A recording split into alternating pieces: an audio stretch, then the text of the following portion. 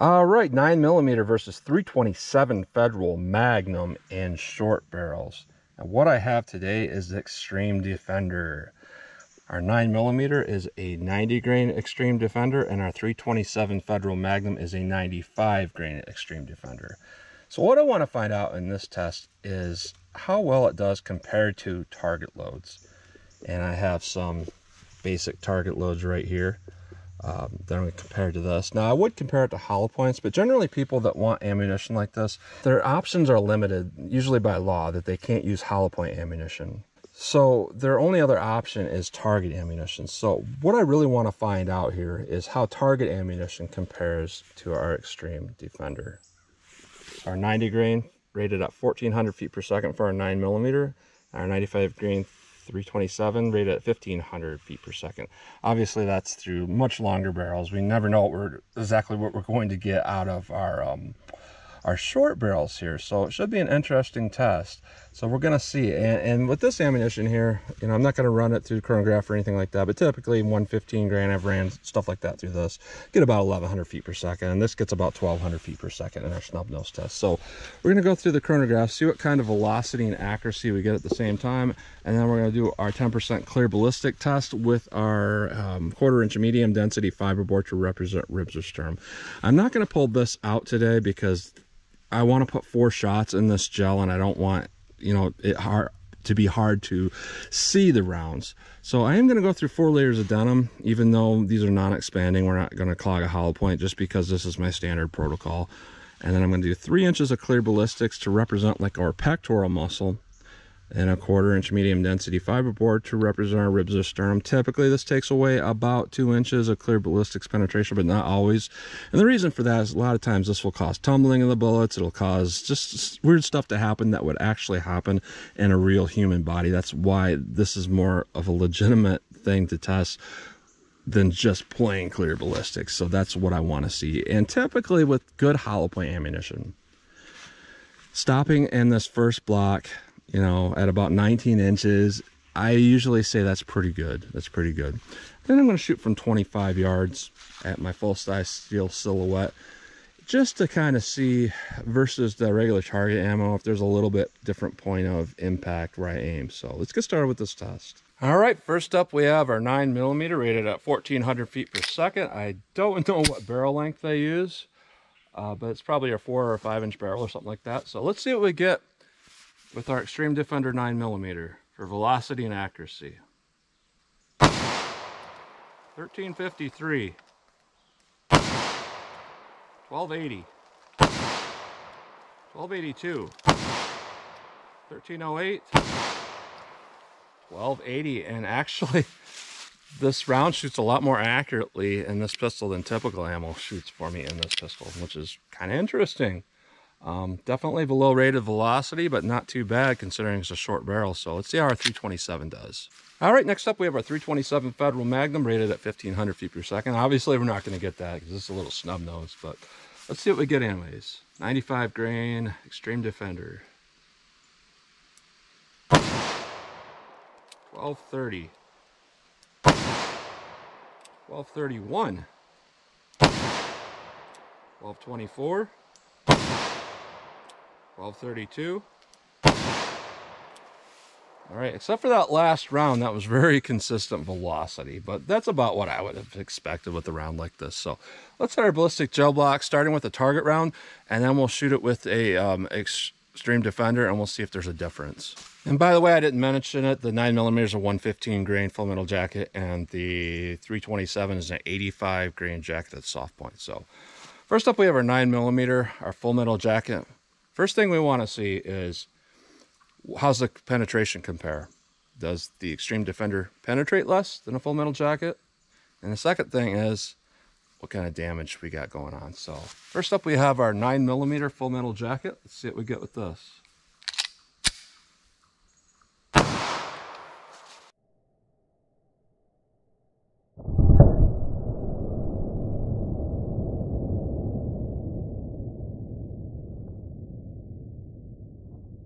All right, so that's kind of surprising in a sense here because it looks like it did decent for just being a cheap full metal jacket, because looks like we got some tumbling right there. We stopped at about 16 3/4, which would typically only be about 18 3/4, typically, without the MDF. So let's hit it with our Xtreme Defender and see how it compares. All right, Xtreme Defender, we'll see if there's a difference here.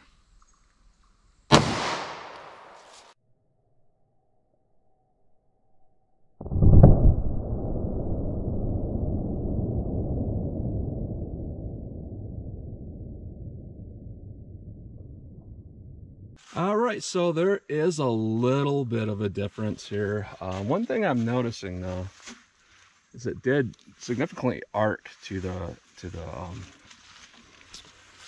right, and we have a more consistent damage path, and we stopped at about 14.5, which would typically be about 16.5. So that's actually not too bad. I can't say it's significantly better than the Full Metal Jacket, but it's a little better. Let's see how our 327 does. All right, 327 Federal Magnum. We got our 85 grain jacketed soft point. Let's see how this does.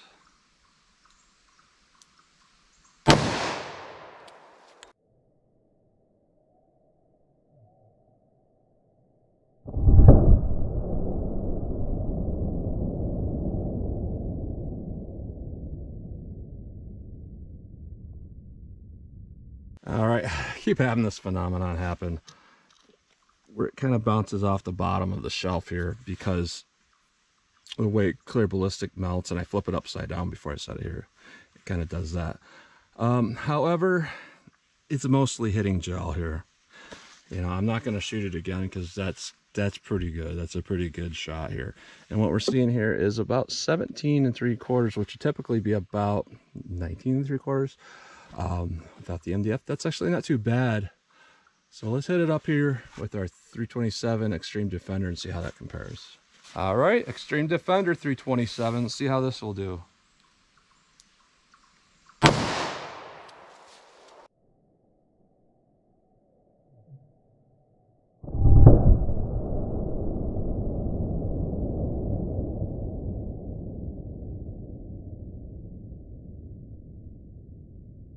And I was thinking it would get pretty darn close to that bullet channel with the other one, and it kind of did.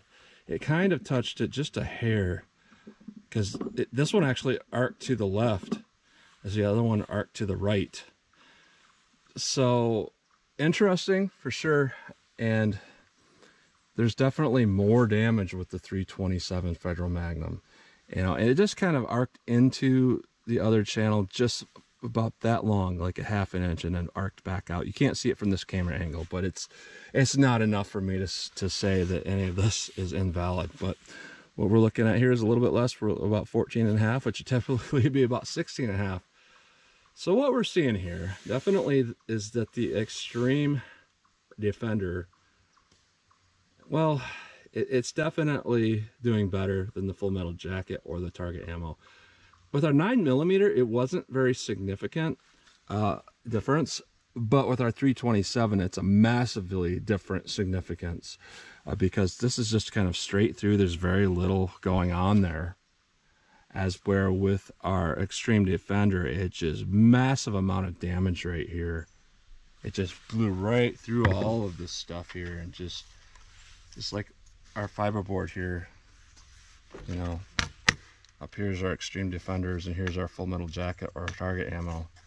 You know, there's seemingly more damage from what I can tell. So it's not significantly better, but it's better. However, what we're seeing here is our Target ammo really doesn't do what a lot of people say it will do. They'll say, oh, it passed right through everything. Well, it really didn't do too bad. So, but if I had to choose one of these, I would definitely pick the Xtreme Defender. So let's shoot from 25 yards, see if there's a different point of aim or a different point of impact from my point of aim with Target ammo versus these Xtreme Defenders. All right, so I thought I'd just show these bullets, and this is not typical at all for these paths here. You know, I typically try to keep them 2 inches apart, and they go straight through and they don't intersect. These actually intersected here, like I was saying, just for a slight moment from the top here. So down here we had our 9mm, up here we had our 327. So here's our 9mm Full Metal Jacket. Here's our 327. This is the only one that really could have deformed, and it didn't at all.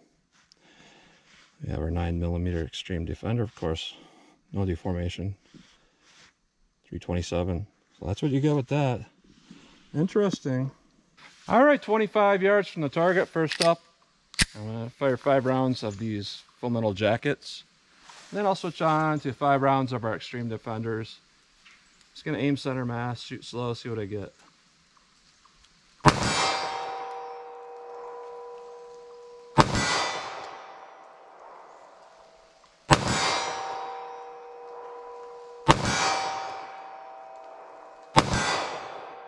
All right, Xtreme Defender.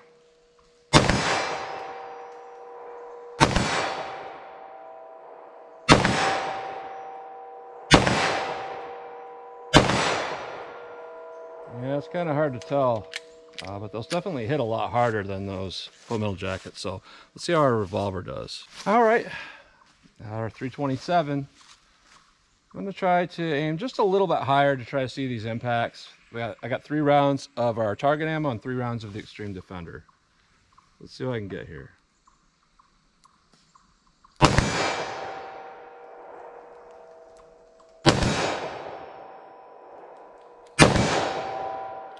That's kind of shot all over the place for me.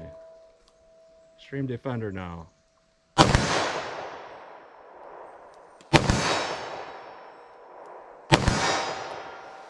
And the Xtreme Defender is actually grouped a little bit tighter for me on the steel as well. So what I'm seeing here, this is interesting because most full metal jacket or target ammo really over penetrates in our testing, as where these two calibers actually did not. So it's kind of hard to really see a significant difference. But the Xtreme Defender is definitely significantly better than a lot of full metal jacket. And what we're definitely seeing here is it definitely passed the test. And at close range, the 9mm shot better for me than typical with that ammo. At 25 yards, not so good. Our 327, kind of the opposite in a way. So what we're seeing here is there's definitely better performance with our Xtreme Defender. You know, I wish I could showcase this a little bit better, but our target ammo did so good today, which is interesting because it rarely does. But overall, not bad ammo for what I'm seeing in this type of test. So that's what you get today. So as always, comment, share, and like, and thanks for watching.